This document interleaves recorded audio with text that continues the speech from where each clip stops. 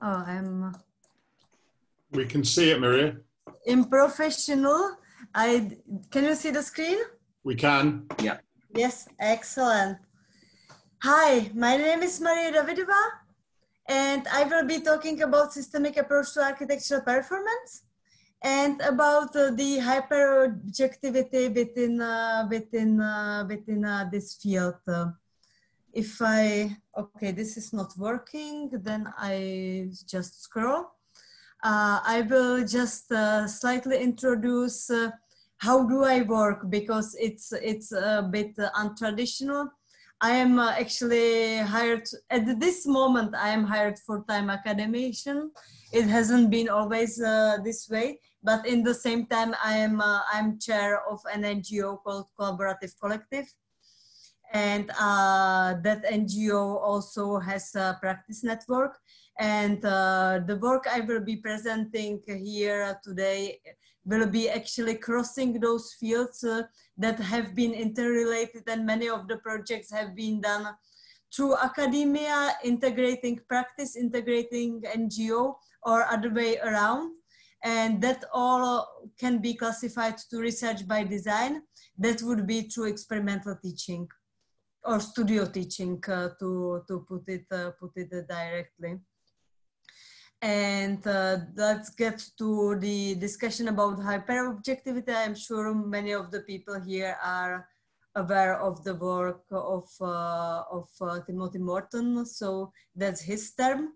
So I will discuss why the systemic interventions which has been done through this kind of settings are hyperobjective. This is just easy example of villa done through our practice that was also integrating students working on that, and a lot of work has been developed through non-for-profit practice. So this villa is just simple object, it's just a house, right, you would say. But in the same time, this house is operated by artificial intelligence or machine learning that is operated by hardware that is co-designed through that villa and through that villa's performance, how you behave in that villa, how the environment around that villa and within that villa behaves. That is machine learning. It has again interconnection with the people that can co-design and redesign it. Then you integrate again machine learning, and that all develops. And then this design of the artificial intelligence called SysLoop is actually designed to be integrated in a large city system that would work with, for instance, terrorist attacks or let's say things like COVID at the moment. So that would be different things that could interconnect those systems of those intelligence housing. This is something which is much largely not-for-profit work, and that deals with ecosystem. This is projects called Corridor, and those Corridor projects are doing very small interventions, input like insect hotel, but those insect hotels are placed on a larger network that will be on ecosystemic networks within the cities, like biocorridors or bio networks. So the species distributes across the city, and you generate biotop on this network. So then you can support the ecosystem. That would be integrated with co-design and DIY. So you extend this network to actually placing a QR code on that insect hotel to people to DIY those insect hotels and expand the network across the city.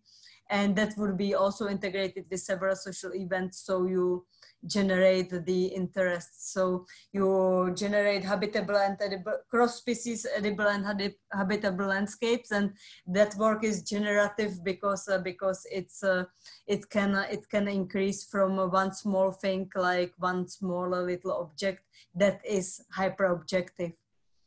So let's get to the discussion on the systemic approach to architectural performance. It is focusing on landscape, social and culture, ecology in built environment. And it is aiming in co-living performance within the city with the aim of transition towards post-anthropocene that would hopefully target on biodiversity and climate change adaptation. It is done through architectural and urban design, whilst using holistic approach. So that would be the starting field, but that field is again hyperobjective. And that is because it is done through real life co-design laboratory. So the work is not theoretical. We do real life interventions. Like when you think of reductionist laboratory, that would be you separate everything from everything and research on one field. The real life co-design laboratory is the thing that you place the prototypes in real life environment and test them through real life and co-design them through real life and even redesign them through real life as well. So that would be an example of what this field is not about. This is from Cardiff, very close to World School of Architecture, where I am now working as a lecturer. And you have this beautiful butte park that has very large biodiversity. Then you have fence, then you have motorway, then you have a wall, and then you have human settlements. So what is systemic approach to architectural performance trying to target on is that species live together in synergy. So people live with other species and other species live with humans, and you don't have this division like people believed that they are something different than nature. Of course, we are all biological bodies, and we are deeply systemically dependent on the rest of the ecosystem, and maybe the ecosystem is also dependent on us. We definitely have an impact on that. So systemic approach to architectural performance, it is kind of fusion of several process-based fields. I will just scroll down and then I will get deeply to them. So it is systems-oriented design, performance-oriented architecture, ecosystemic urban interventions, time-based design, non-anthropocentric ecosystemic services, co-design, and DIY. So if I get to systems-oriented design, it has been founded by Birger Sevaldsson, and he positioned the field that it is something which very much relates to SAAP, right? This is something between systems thinking and systems practice, and something between design practice and design thinking. This is processed through action research and research by design. And somewhat he put that point that is closer to design practice. I think it's very much interchangeable within the processes, and sometimes there is more focus on one of those. However, all those fields are integrated in that, and it is of course dealing with reflections in action and field of design and systems field of design. Marie, I'm just going to interrupt for 1 second. Stephen says he can't. Your slides are frozen up now. Can I just see if anybody else is having a problem with the slides? No, it looks like it's a problem at your end, Stephen. Sorry about that. Sorry to interrupt, Marie. I think you should carry on. Thanks. Okay. So one of the tools of systems-oriented design is giga mapping. That is something similar to systems maps, but is designerly. What we say is very visual, and it is mixing. It is messy. We tend to be messy. I mean, we enjoy to be messy. And we work with rich pictures, collages, user journeys, scenarios, diagramming, service blueprint, information visualizations, causal loop model, mind mapping, but also you can integrate different scenario games and things like that in all those maps, and searching for relations. And the most messy you get, the best. Sometimes you need to organize later on, but we like to be messy. What I'm working with in this field with is actually working with minimaps and gigamaps. Minimap is actually a small map which every team member of co-design process has to first design their minimap, sort of map their own universe. And then they all go together to gigamapping, and they are relating their minimaps across the table into the gigamap, which also discusses empathy between the different stakeholders and part takers. So this would be like collaborative design or co-design. That would be full-scale prototype, but placed into real-life environment that would be reflected. And also what I'm showing here, this is not linear process. This operates in feedback loops. So you gigamap together, you learn new from the new people, you go back to your maps, develop your field, then relate your field with the other people, and you are full-scale prototyping together in synergy, reflecting, redesigning, and that goes on and on in an endless process. This is small example of gigamap of one of my students, that have been relating those minimaps of within our design unit, when he has been relating each minimap and interpreting this long list is interpretation of the relationship between different aspects of each team member. This is how it looks in co-design practice. This is my NGO practice project, where we would work with the community for city municipality of Prague 22, where different stakeholders map their own minimaps. And this is example how different students relate their minimaps across the table, searching for relationships. Here they are asked to develop one synergetic design. This would be when it gets to real public participation with variety of community, and people would cut those minimaps and search for the relationships. We integrate physical objects, searching relationships between tangible objects. That would be the urban interventions that would support the ecosystem in this case. And also dealing with empathy in relating, understanding, but also enacting, not only understanding, but empathy is also about enacting. So this is designing through empathy, that is understanding and enactment. When I get to performance-oriented architecture, what I have been working with would be mainly responsiveness, and that would be my PhD in responsive wood. This is example from Norwegian wood paneling. This panel works when there is dry and hot weather, and it gets narrow when there is low humidity and high humidity and low temperature.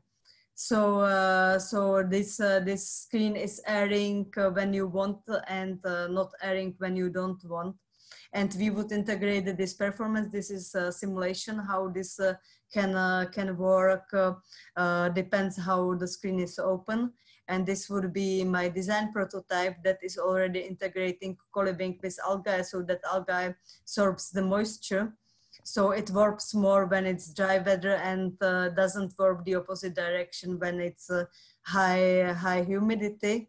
And that would be integrated on screens that would support the ecosystem through human buildings architecture, but also non-human. This is first application of this responsive wood concept that is on a non-human settlement. This is responsive insect hotel, And this insect hotel, actually, thanks to that this wood warps being from different part of the tree trunk, they warp different way. It supports the biodiversity because it generates different climates in different climatic chambers, which means that different species have different preferences. And then the larger diversity you generate through your design, the larger diversity of insects you get.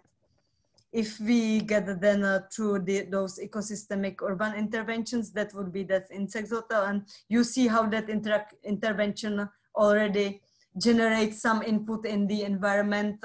You see those people already suddenly are interested in the locality. That was actually a project that was done also to generate social change, to generate a public movement about protecting this biocorridor. So we made this intervention to make them understand that they live in something precious. It is within the city center of Prague.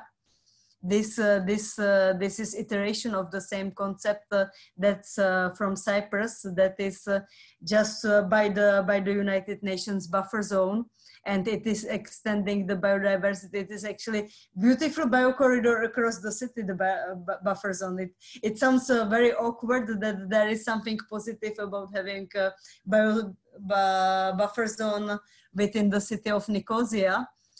Which goes through the historical center, and that part is just like bulldozer, but it is actually a great biocorridor, and we were bringing this biocorridor across the Greek and Turkish part. Those would be pavilions using this responsive wood concept, bettering urban heat islands through the hygroscopicity of wood. So those panels warp and generate airflow, circulation of humidified air, and again getting change within the city, understanding what are the ecological problems. Now recent times people are starting realizing them those two projects are actually from the time people didn't understand it is too important. And this would be actually very important part of this, generating opportunistic use. This blackbird typically doesn't have where to sit in urban environment because people would put the needles on their windows and so on. So generating city furnitures for blackbirds would be ecosystemic interventions. So those species don't fly and die of exhaustion on their way. I will just skip to those. Those would be different interventions with blooming species for pollinators and so on.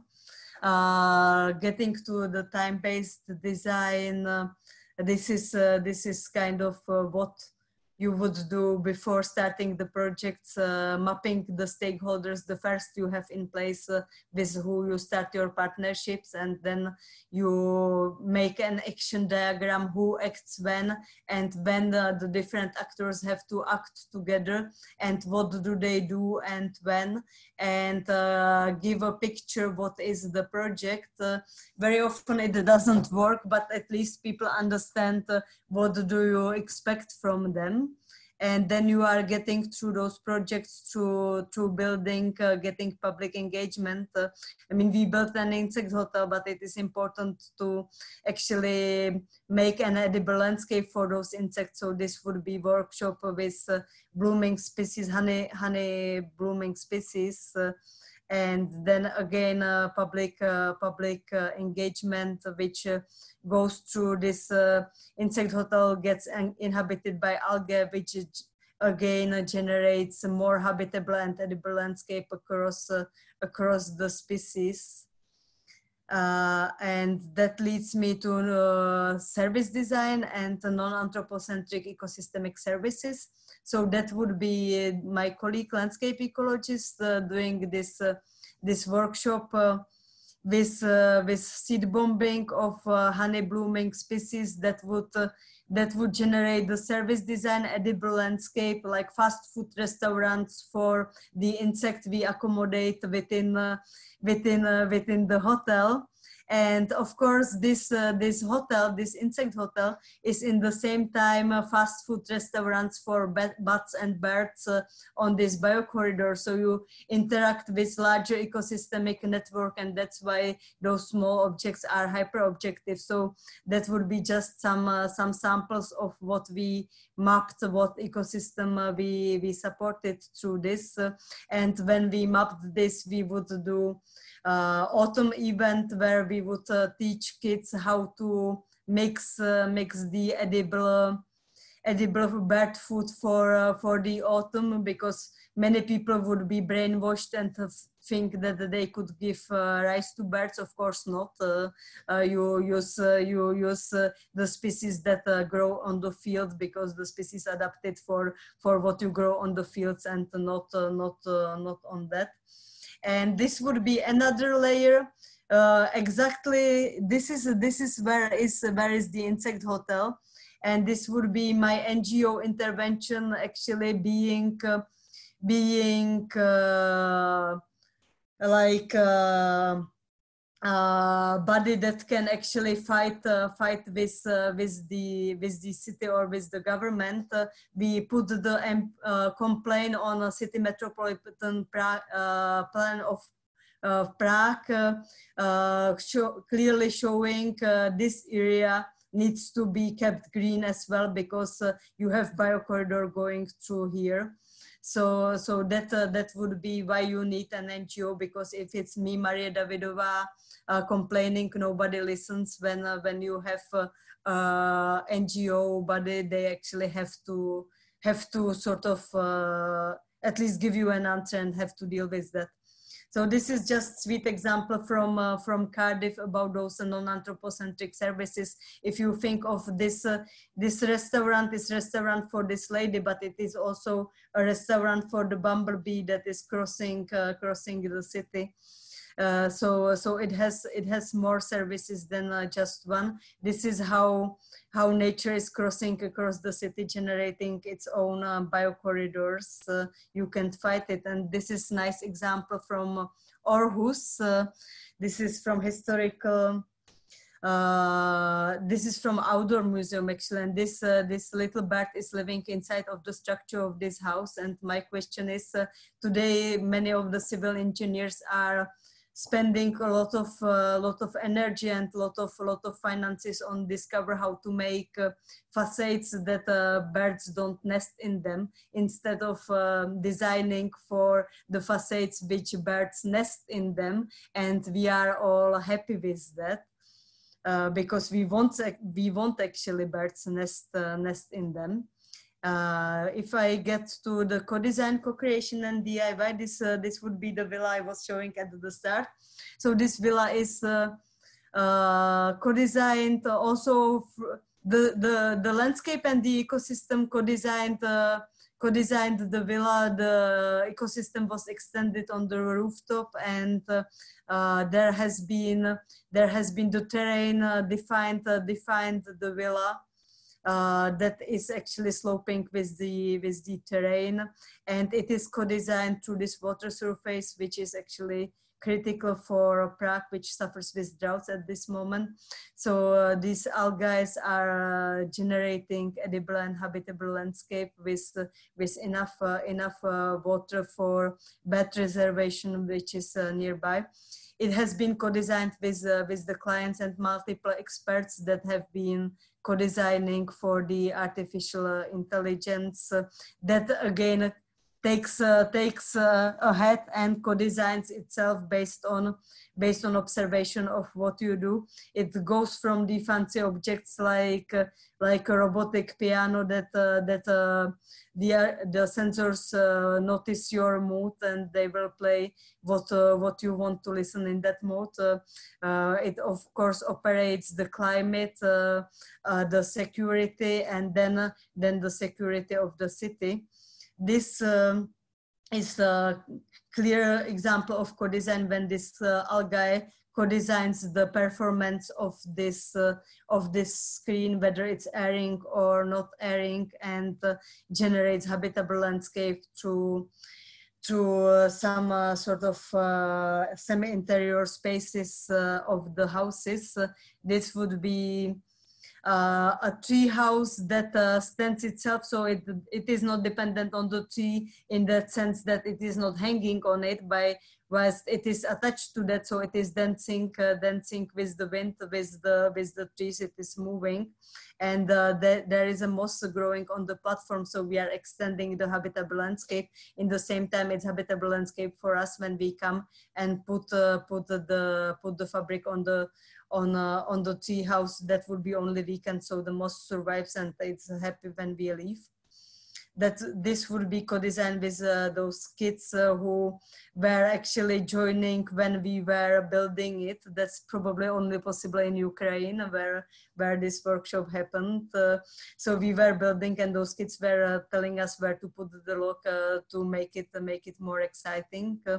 These kids co-designed this structure with adding blooming species for the early pollinators, and for the autumn they were just interacting themselves, creating bird food the way actually they wanted. They got the workshop, but they just took their way, which was good.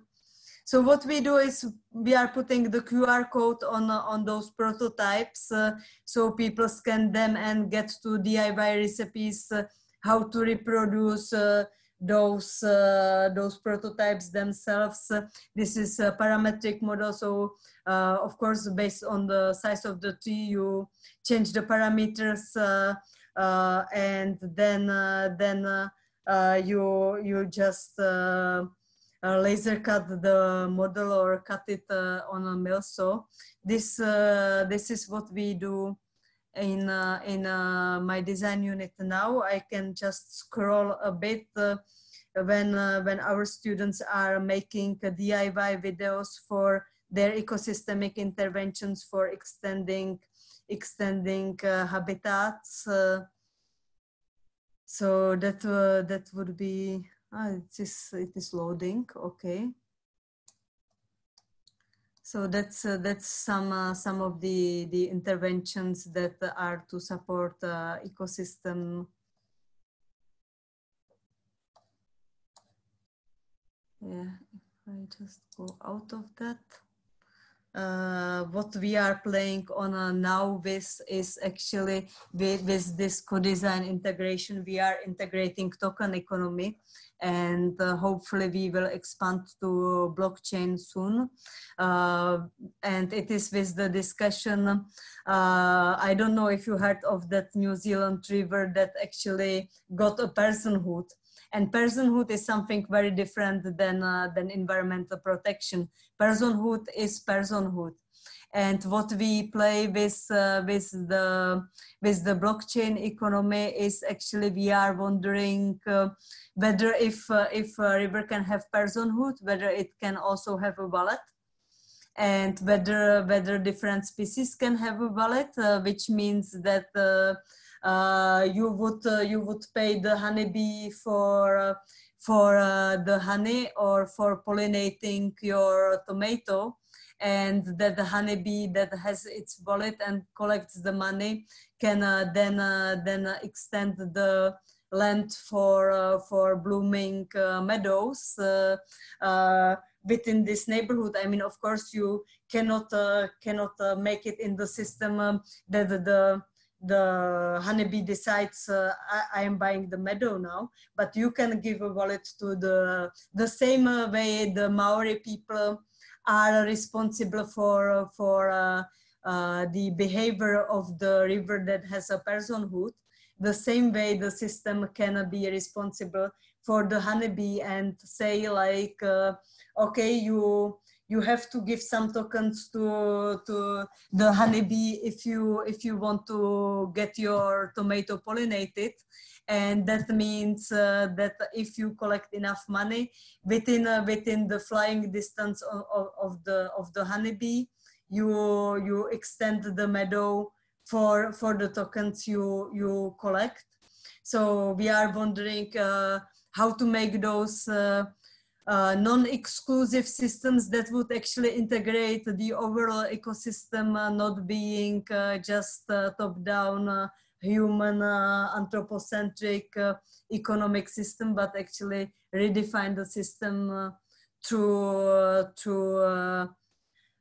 this kind of participation or community-based participation.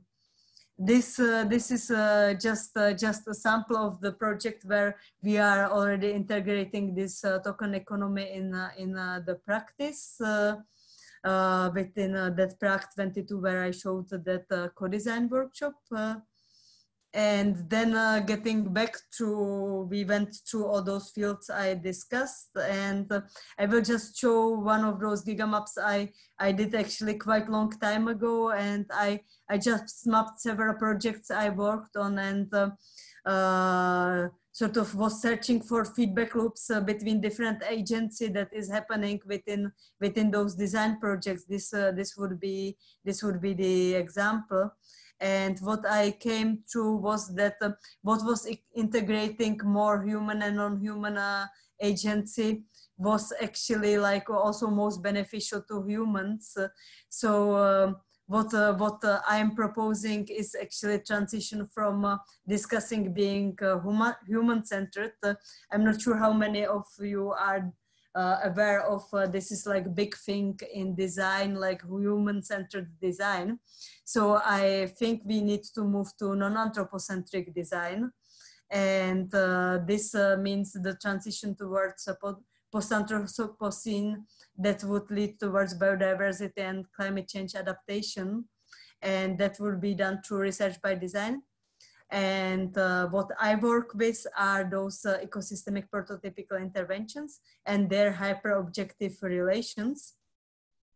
And this transition towards post-anthropocene is here what has been discussed, done through cross-species co-living by generating dwelling and edible landscape, combining analog and digital, therefore biodigital co-design for adaptation, and multi-agency interaction and co-design process of the performance.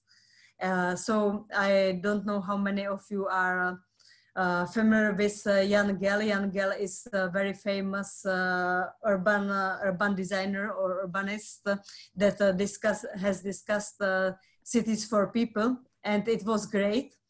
However, I think we should now transit from that stage towards the participation of both biotic and abiotic agency to one co-performative ecosystem that would be done through real-life co-design laboratory. And those hyper-objective media and agency are building the ground for the field that I discussed, which is systemic approach to architectural performance. So thank you. If you are interested in publications in the field, you can follow me on ResearchGate. All my publications are open access. So scan the QR code and please catch up. Okay. Perfect. Thank you, Marie, for a fascinating walkthrough in your practice. We have a couple of questions, and probably from a time perspective, we'll take those questions now and then do a time check before we move to Malcolm's presentation, if that's okay. Yeah, fine. Mm-hmm. First one is from Jan. Jan, would you like to ask your question? Yes. I was wondering how you ensure the quality of the use of those different methodologies that you're introducing and combining. How do you ensure that there is a certain consistency in use of methodologies? How do you ensure? Well, that is, I mean, like dancing with the systems, modeling through. I would say you never ensure anything. You do your best. I mean, how do you ensure? I mean, I don't think this field relates to any control. And this, I think if you deal with co-design, co-design is perfectly not about control. It is actually, I read very beautiful paper now by Harold Nelson, who was just discussing, and it was actually sort of some sort of in relation to Bela Banasi. He was discussing that the true leadership should be participatory, not trying to control, because if you are trying to control, everything runs out of control.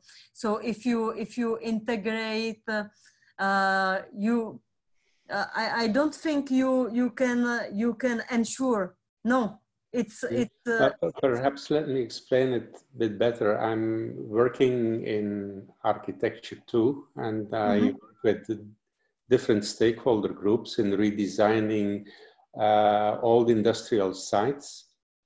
We always do that with quite a large group of facilitators and consultants. And we have seen that if we use the same methodologies in a too diverse way, the kind of outcomes that you get from the different groups have a huge diversity, and the models that you're building are simply not fit to the situation anymore, because different consultants make different interpretations of what is brought forward and interact in quite different and diverse ways with stakeholders. So you get what you get is a mess, yes, but you need to then reinterpret everything afterwards, which is not participation anymore. It is in a way true. So that's what we are discussing, designer as a facilitator, or a role of the facilitator. So you facilitate the co-design workshop. You need to work. You search between synergy people. Like what I do through those giga mapping workshops is like asking people to interpret the relationships. So they first map their own universe. They start to understand actually what they want, which is very important. First, before you start relating with other people, you need to understand what you want yourself. Then they start relating what they want, what would be the relationships between each other. And then I ask them, every arrow they draw, they have to write an interpretation, and very often they have to draw a scenario. What if, and also like catastrophic scenario, or what if everything goes perfect? What if everything goes completely wrong?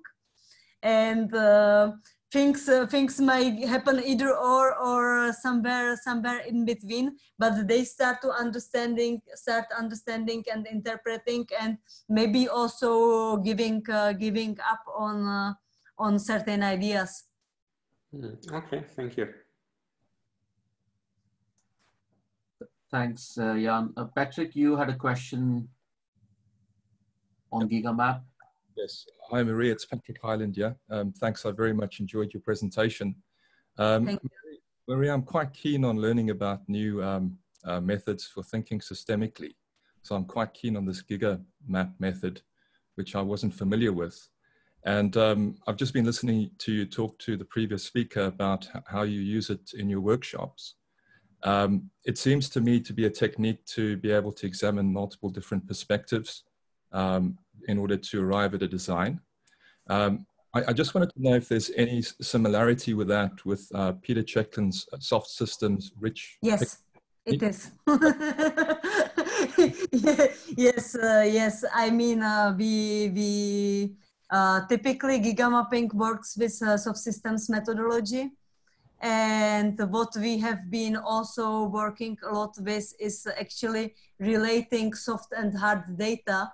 And also being designer, you also often have to develop intuition and tacit knowledge.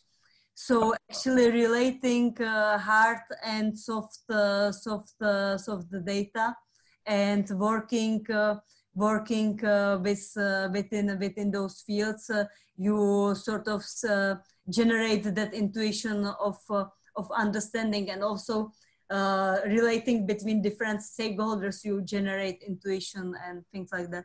Sure. Just briefly, I just wanted to follow on to that with, you know, soft systems. What I find is that out of those perspectives will emerge some different strong opinions as to what, in your case, I guess it needs to be designed and for what purpose. How do you juxtapose those different perspectives amongst the stakeholder group and actually manage those perspectives so that the individuals can, I guess, accommodate each other in the SSM sense, or get to some sort of agreement that this is now what they want to design when you have radically different views with that GigaMap method?